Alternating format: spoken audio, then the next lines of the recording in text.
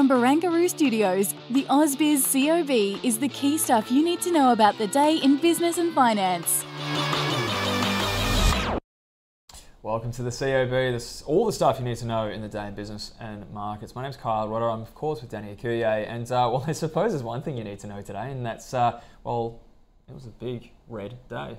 It was a big red day, but yeah, those bond markets, they've been causing a big headache, particularly for Australian equities. I'll say. Well, let's take a look at where the COB 200 has closed for the day, and it's down 1.6%, not quite at the lows, but not far off. Not really. far off. So, yeah. And I was looking. You know, I'm a simple man. It's a little bit of a tech head when it comes to looking at price action, and 70.50 was a sort of a level the market had bounced off previously, and I don't know whether ASX 200 is 7042. Yeah, I've got 120 points off on the ASX 200, so 7,042. There you go.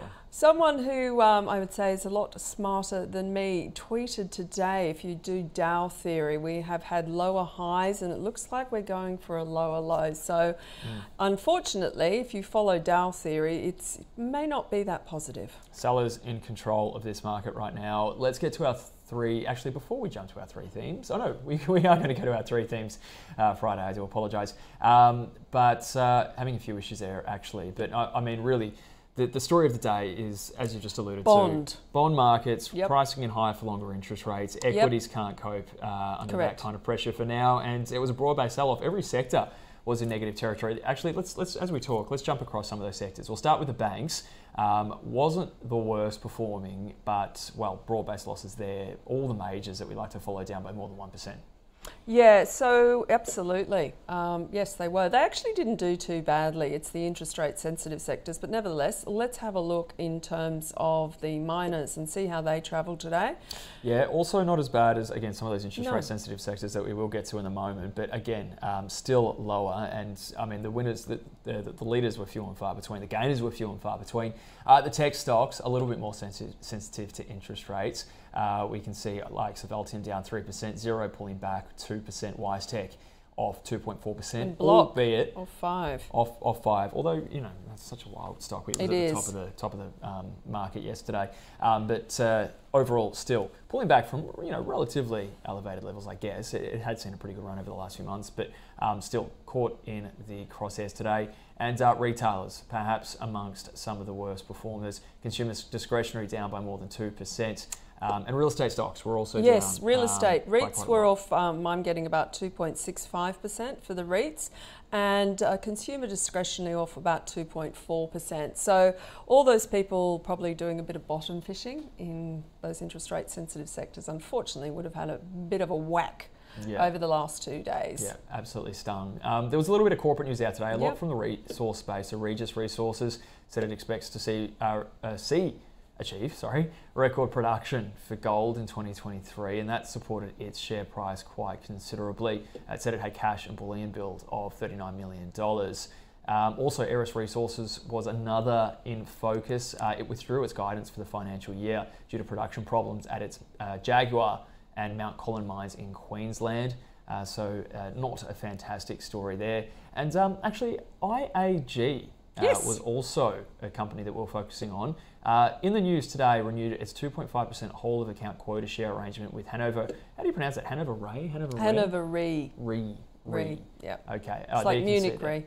Like, big reinsurance companies. Re, got you. All right, sorry. Yeah. Because these guys can't take on board all the risk. Yes. They have to basically, take insurance out from another reinsurer to cover all these catastrophic risks. Yeah, there you go. It's a big problem. But it was stock of the day. Yeah, well, who'd you speak to? So we had Philip Pepe from Shaw & Partners and Claude Walker from A Rich Life. And it was it was not only a very fun program, but let's listen what they had to say about IAG.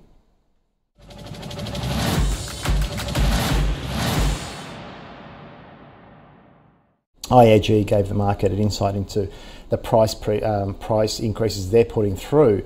In home, we're looking at price increases of around 20%. Yeah, it's in huge, Australia. Isn't it? Motor 14%, commercial 15%, then New Zealand around 20%. So all these extra reinsurance costs will actually hit us as a consumer in the hip pocket. And if you've got that sort of pricing power, if you're an IAG, it is a company worth looking at. Analysts consider this to be fair value because it's had a good run. But for me, a company that demonstrates that sort of pricing power in an industry where interest rate rises actually benefit it, I actually think it's worth looking at. So I'd call it a buy. I would avoid having a long-term holding in insurers just because the dynamic Philip was talking about means that you're basically positioning to suffer if it turns out that there is a lot more extreme weather from climate change and that the actuaries are having more difficulty modelling that correctly, as opposed to taking the bet that, oh, don't worry about climate change, the catastrophes aren't going to be an issue. I think it makes the core value out of an insurer is the actuaries who can do all the numbers and get the pricing right. I think that's a lot harder when you're changing a system rapidly, as is occurring in terms of the atmosphere and the concentrations of CO2. So that's a problem with it long term, and for that reason, I don't like insurance long term. However, I actually agree with Philip. In the short term, at least, he may take a long term view, but I actually say in the short term, it is probably a good buy.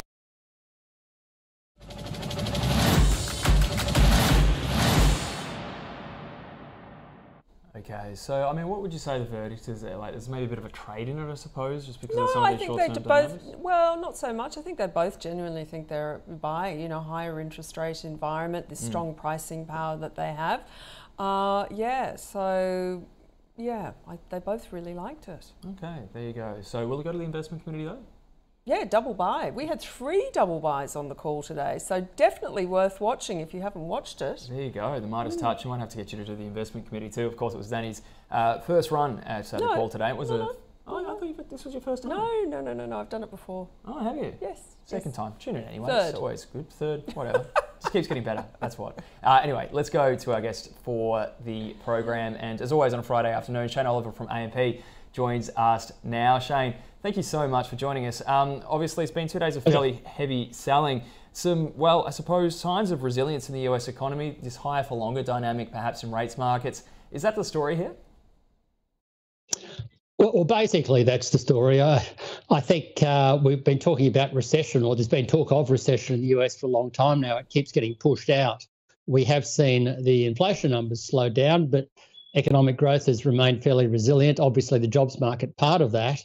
And of course, overnight, we got some quite strong job numbers from a couple of private surveys, one from ADP, I think it's called, which is a private survey, a survey of private payrolls, and it was up almost 500,000 in the month of June. So given the market was expecting payrolls to be up something like 230,000, that's quite a big difference. And then, of course, we also saw some layoff numbers come from a company called Challenger, Gray and someone else, and they've been down. So those things got the market worried that maybe the jobs market is stronger than expected, and that's going to put more pressure on the Fed. So right around major countries, including Australia, you've seen this ratcheting up of expectations regarding how much central banks will hike by and how long they will stay there for. In other words, a higher for longer scenario, varied from country to country, but that's probably the main dynamic here. That's obviously surprised the share market. It's also surprised the bond market. The bond yields have gone up, and those things obviously resulted in the back-to-back falls we've had in our market in the last couple of days. Yeah, absolutely, Shane. It's interesting because you're seeing 10-year treasuries, well, here in Australia, well up over, it was at 4.26%, hasn't been there for something like 14 years. But in the US, that whole regional banking problem, the bond rout that happened last time caused huge headaches for a lot of those regional banks. Do you think we're going to be, and I think the Fed's been shrinking their balance sheet again. Is this going to cause problems? Are we going to see things starting to break again, do you think? And is this a case of, remember they were filling up the general reserves after they lifted the debt ceiling. Is this a draining of liquidity as well coming into the markets as they have to fill the TGA? Well, they're good questions, and I suspect there probably is a bit of draining of liquidity from the market. That's obviously affected bonds. Bond yields have gone up, but it's probably also affected share markets, particularly NASDAQ, maybe starting to get affected by that. So that was something that I guess we've been talking about for several months now. Once the debt ceiling issue is resolved, the Treasury will start to rebuild its deposit at the Fed, takes money by issuing bonds, increases the supply of bonds, pushes up their yield, but takes cash out of the economy, so to speak. So that could well be a factor in all of this. And I think, more broadly here, you've got to allow that markets, particularly the US market, had a very strong June. This time a week ago, things were very, very positive. And of course, markets got a bit overbought in that sense. And when you put all that together with ongoing tightening, worries about the labour market being too strong, wages growth, you can sort of understand why markets are having this pullback. I don't necessarily think it's terminal, though. I don't think we're going into a new bear market. We've seen lots of these episodes in the past, and I think it's just a corrective activity. But that risk of recession is there, and the big risk here is that central banks over-respond to what you call lagging indicators, such as the unemployment rate or wages growth in Australia's case, or even inflation, and ignore the message from leading indicators, which are still down. Yield curves are still heavily inverted. The US leading indicator is still pointing to recession at some point. So all those factors are still there, and the danger is that central banks just over-egg it, and you end up with a much deeper recession or a deeper downturn than we really needed to have. How does it apply to the Australian situation? Because, of course, we haven't spoken since the RBA kept interest rates on hold on Tuesday at 4.1%. I mean, I guess one would assume that if we are pricing in this higher for longer dynamic, that might apply to Australia as well. So, I mean, how are you seeing the likely path forward for interest rates here? I know you have been saying for a little while that you think that, perhaps we've already over-tightened. Well, I still think we have over-tightened, and I think the Fed is running the risk of doing the same thing. But the reality is, I guess, that I can't just forecast the Reserve Bank on the basis of what I think they should do. I have to try and forecast them on the basis of what they will do. And they've gone a lot further than I would have thought, and it looks to me, given their language, that they'll probably do a bit more in all of this. And it is noteworthy that the market is something like 53% priced in for a 25 basis point hike at the August meeting. We think they will hike in August, and 100% priced in for at least 2 hikes by December. So by the end of the year, 2 hikes are priced in. So we think there are 2 more hikes. They'll probably come in August and September, though. Obviously, the inflation numbers that come out at the end of this month will impact things. The revised forecasts, if there are revisions, they'll probably revise up their wages forecasts in the next month from the RBA. So those things will probably drive another move in rates. And the language we saw on Tuesday was very similar to what you saw after the April pause, where they said this just gives us more time to assess the outlook, given the lags, given what we've already done. But in the meantime, we still think we might have to do more. So it's similar language to what you saw back then. So I guess the question is, how does what's going on in the US affect Australia? I mean, you've got to sort of see what the payrolls do tonight to see whether the action in the US is sort of more than just a couple of days wonder. If the payrolls are soft, in contrast to the recent data, then that would change things a lot. But if it's on the solid side, then to the extent that the Fed is still raising rates, then it does run the risk that we end up following along with them to some degree, because the Reserve Bank doesn't want the Aussie dollar to go down too much and add to inflationary pressures. So they are influenced by what's going on in the US to some degree, and you've seen that in their references to sticky services inflation. So that's why there's been a flow onto our market today, in other words, because we're not entirely immune to what's going on in the US. Indeed. One quick one about the psychology of our central bankers at the moment, because someone made a really, I think, interesting comment in an interview that they've almost lost their confidence because of how they got it wrong in terms of transitory. And possibly their policy responses now are becoming overzealous in terms of we really don't want to repeat, yet again, that thing of the Arthur Burns of the 70s. And so they become more Volcker-esque in their stance. But something that you keep alluding to, or time and again, we're looking at data that's very much in the rear vision mirror. So do you think their confidence has been rocked in this cycle? So they're being blinded by the fact that it is, I know they're pausing, but they continue to have quite hawkish rhetoric coming out. Yeah, it's a reasonable point. I I think they lost a bit of credibility there with the transitory comments, and then before that, the comments that it's going to be a long time before they raise interest rates. So that sort of, I think affected their confidence, and not just in Australia but also globally. And so they're now trying to prove that they are tough on inflation, that they're not going to let inflation get out of hand. They're not going to repeat the Arthur Burns experience of the 1970s, or you might say the Richard Nixon experience. So that is, I think, something that's a big factor here. And so you could have had a situation where, if you look back through history, some of this surge in inflation may look to be transitory. 2 years doesn't look transitory when you're going through it. But when you look back in history, it might turn out to be a transitory spike in inflation, just another shock due to the pandemic. If you go back 3 years ago, we were worried about depression, that huge hit to economic activity at the time. Then we get this huge rebound. All of those things turned out to be transitory. The inflation shock is another factor flowing from the pandemic, and it could turn out to be that way too.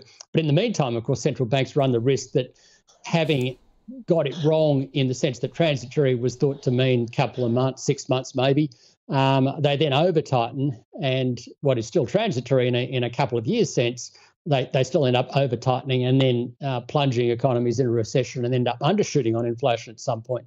So that risk is certainly there.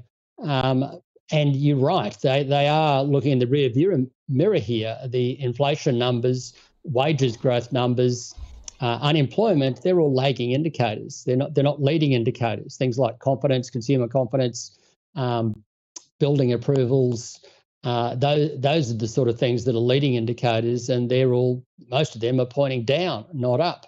And I do worry that central banks, including our own, is perhaps giving a bit too much weight to the lagging indicators. I can sort of understand where they're coming from, given the whipsawing they've seen, and also the desire to keep inflation expectations down. But I think there is a higher risk that we end up overdoing it here. Shane, of course, we are all on edge after a fairly precarious couple of days. We'll leave it on that note, perhaps, but we do hope you have a wonderful weekend. I do appreciate your time, as always, Dr. Shane Oliver from AMP Capital. Okay. Great, thanks. My pleasure. Thank you. Yeah, it's going to be an interesting next 6 months, I think. Oh, yeah. Yeah. We're at the midpoint of the year. Yeah. It's been such a stellar, I think it was a 15% rise in the S&P 500 Correct. since day one this year. So that's pretty extraordinary. Nobody expected that, and rightly so, because the fundamentals really haven't changed that much. No. But I had a great interview with Alan McFarlane just before, discussing AI, where he explained it in depth and what companies are doing. Worth watching, because obviously that AI theme and the Magnificent Seven, took markets off to new highs, but reality seems to be coming back to earth with a thump. What was his message? Believe the hype, or? Oh no, it's real. It's very real. Very, very real. Yeah, it's definitely really in like a fake way, because AI is. No, no. I mean, clearly valuations were bubble-like, but understanding the technology and what's actually going on is really important, so that you appreciate the magnitude of what is actually happening here. We could obviously riff on that for a while, maybe for another day, of course, Danny. Correct. But we'll go to the leaders and laggards now, because, well, we'll start with the leaders, few and far between, and the gains were relatively small. But Regis Resources, we spoke off the top, some good news there today out of its production update. So well rewarded by shareholders despite the broader doom and gloom. Elders just bouncing. We sort of spoke about that during the week, didn't we? Oversold conditions, perhaps. Yeah, and totally. Investors... I think there was an upgrade too, a buy recommendation. I think, Bell Potter. Don't quote me on that, but there was another broker coming out and saying upgrading that to a buy. There you go. Okay, so there are some of the names there that did perform well today. Now to the laggards, which were much. Well, there was far more of those. St Barbara down by a further 8.33%. Still adjusting to those asset sales, or whatever that's going on. Yeah, must do, or must be. Resolute Mining, Ingenia, West Gold. There was also a sell-off in the gold price, though. Yep. Well, overnight. there would be. Yeah, with reacting to the bond markets and yields, of course. Yeah. So that happened after that PMI survey. You need to bring your real yields out if we're going to look at real gold. Yields chart, yes. Because real yields have to fall for gold to perform. Yes, typically, yes, the case. So obviously, Gold losing its luster just a little bit at the moment. Let's go to the small caps. Look at the leaders and laggards there as well. Rothschild, back up again. There you go, bounced. It was you who went No, Tessa. Tessa, of course, who's not here today. But yeah, that was a good interview. A really interesting company, and I suppose it's always just one military contract somewhere around the world away from a face ripping rally. There you go, some of the other small caps rising today. Laggards, small caps. I expect to see some big drops here. Burgundy D Mines. Yep. Grandmother used to love Burgundy. Aris Resources, bless her soul. Santa Barbara, also on that list as well, interestingly, perhaps. That looks like an oopsie doopsie. That's probably an oopsie doopsie. Oh well, it's a Friday. Full of oopsie doopsies. So, big news tonight. Yeah, NFPs. Expected to be a strong number too. So, forecast is for a 3.6% jobless rate. That's down from 3.7, and a 224,000 increase in employment, which is down from last month, but still at a pace very much consistent with a strong economy. So I guess if you're having a few after Friday night drinks, you might actually be awake when this comes up. Well, this is a good time of, the best thing about this time of the year is that it's about 10:30. So exactly, so you can actually wake up and see. You can have a few drinks, get to bed at an appropriate hour, and well, I mean, if it's rough enough, you're caught on the wrong side of it, you can just keep drinking, I suppose. Yeah, but don't put any orders on. It's like drinking and dialing. Don't drink and trade. Yeah, we've all done that once. Oh gosh. That's the thing with these, trading platforms nowadays. You can 24 hours almost. Yeah, you need a drunk clock on one of those things. Anyway, Lagarde speaks, and there's also Canadian employment data, which will also be interesting because of the BOC. I think meets next week. So let's just check in and see where they closed. Yes, and actually, while you do that too, I'll check on what's happened. I've got the ASX 200 down 121 points, one spot 69%, 7,042. The COB 200 down 1.62%, also down 22 points. So it was a grim day. We didn't close on the lows, but we certainly didn't close at higher levels of the day. So, yeah, going in, I suppose a lot of people too, a lot of traders would have been taking risk off going into these numbers overnight. Don't forget that, because apart from the bond market moving, nobody's going to want to go in long. But hopefully they didn't go in short either, because it could go either which way. Yeah, it will be a volatile event, one would imagine, and we're down 2.24% for the week. So yeah, pretty dour week overall. But again, we could continue forever. We won't. We'll let everybody get to their weekend. But remember, you can catch up on all the content, well, from the whole week, but especially today on your website and app. It was a negative day, but we hope you have a wonderful weekend, and we will see you on Monday morning.